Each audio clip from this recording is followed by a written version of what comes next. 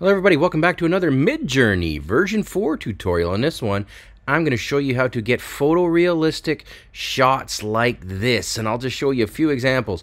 Here I've got a bulldog doing bulldog things. This is photorealistic. If you own a French bulldog, you know this. You've woken up like this a few times. And there's an English bulldog looking at the camera, all photorealistic.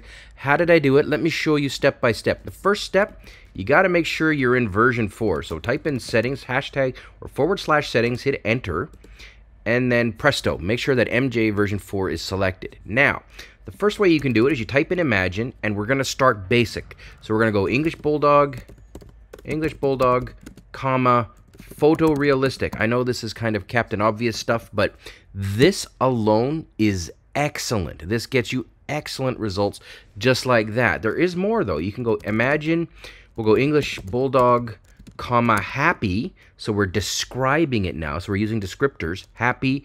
We can go tilt. Watch this. Tilt head portrait.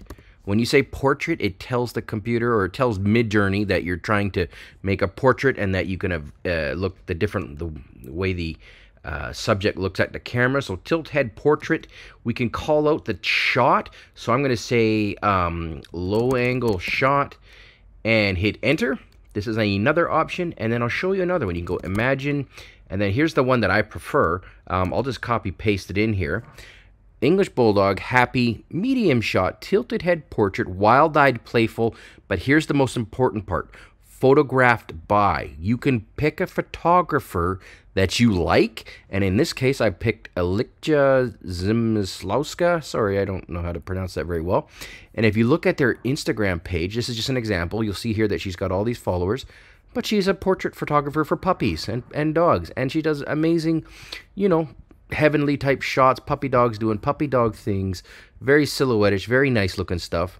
That's the photographer that I picked, so it's being created in her style. Hit enter, and you're going to get shots basically based off of her work. As long as she's he's a reasonably well-known photographer, they'll be in the database, and that will give the program basically an idea as to what the heck you're up to. So there you go, guys. These are the things you can add in to make photorealistic shots in seconds. Thanks for watching.